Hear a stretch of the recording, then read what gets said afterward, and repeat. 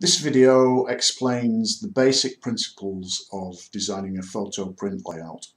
Now, the first thing you need to do is to make sure you've got a printer attached and it's set up with the right paper size for you. That's all done in the Windows printer settings. That's not done within RightBooth itself. But once you've configured your printer, you can then choose that printer in RightBooth. So let's show you how to do that. Go into Settings, select the Photo and Print tab, and here you can choose the printer that RightBooth will use. Now you can see that I've chosen the Microsoft XPS document writer, and that isn't a physical printer, but I'm just using that as an example here. And you can see it's picked up on the default paper size that's been set when you set it up in Windows. And here we've got 8.27 by 11.69 inches, and that I know is A4. So that's the size of the paper that I'm going to be using when I do my photo printing. Click OK. The next thing you need to do is to turn on photo printing within this event. So if you do that in the designer, let's go to Design. Now you can see I'm set up for 3 photos in this event.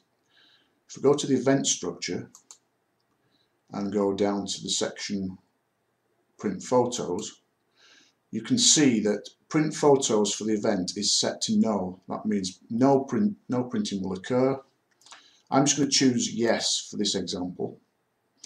Now I'm going to show you what happens when you actually include photo printing. If you come out of here and go into the screen editor and look at the screen list, you'll now see down at the bottom there are 2 extra screens.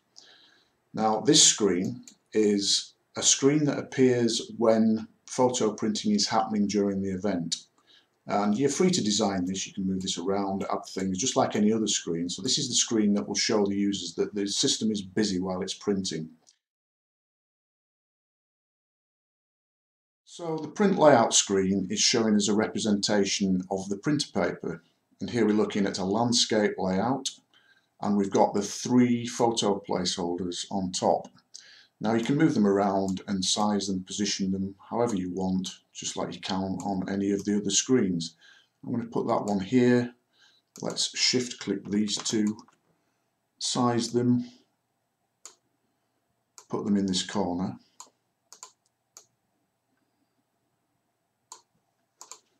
Let's take a look at the properties. Now we're looking at the properties of the actual paper itself, and it's showing that it's A4. It's rotated, so it's landscape. If I rotated it back, we're now into portrait view, but I'm not going to work that way.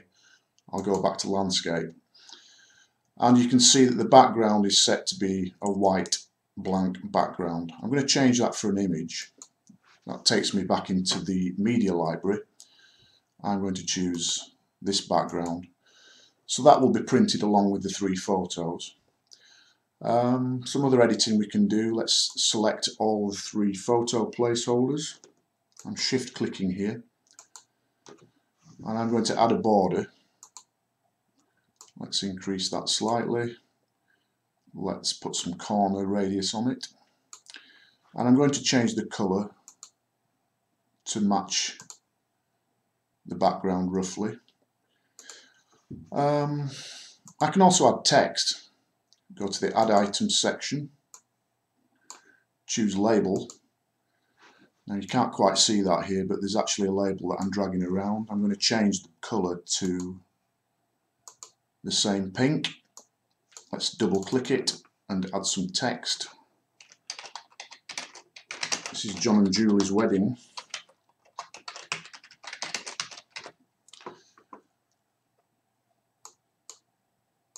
Let's just close some of these down for a second. Okay, that's too small. Let's increase the font size. Notice how it word wraps, so I just need to size the container slightly. I'll put a shadow on. Let's make it a little bit bigger. Right, that's looking quite good. Let's add some images. Back to the image library. I'm going to go for the wedding section. Let's choose a few. Let's go for this one, that one, and maybe that one. So I've chosen 3 at the same time.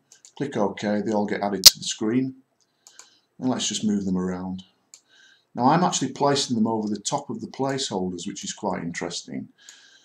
So basically you can add text and images, you can place them wherever you want, you can design it however you like. And I'm sure you can tell by now that I'm not particularly good at this. I'm sure you can do a much better job than me, but you get the idea. So really what will happen is every time a user takes their 3 photos, then they will be printed out on the A4 paper using this design and style.